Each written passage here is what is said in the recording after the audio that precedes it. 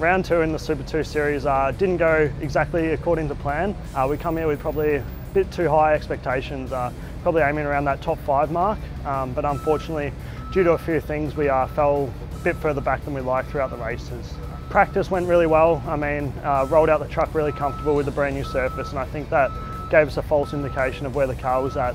The car felt really hooked up on that new surface on Thursday, and then went into Friday and the car was still quite nice. And then this morning in qualifying, we just missed the setup a little bit. Yeah, the transition from Adelaide, where it was a street circuit, through to Perth, I thought would be a bit easier because Adelaide I had experience of the circuit, but not so much the car.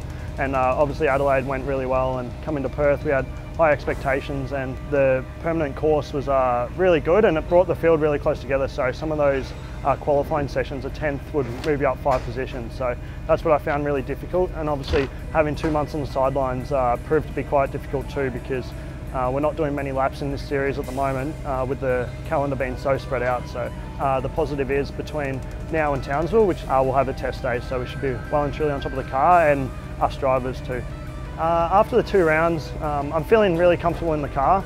Now I'm starting to find a few more things I'd like to adjust to be a bit more comfortable, so I'll tune those few things up at the workshop, and then at the test day I'd like to go through a good plan with the guys and work through a number of setup changes, and hopefully aiming towards Townsville we can really hopefully finish where we want to, and that would be top 5, and really start to make good progress with the championship. Yeah, I'd like to give a big shout out to APV Group.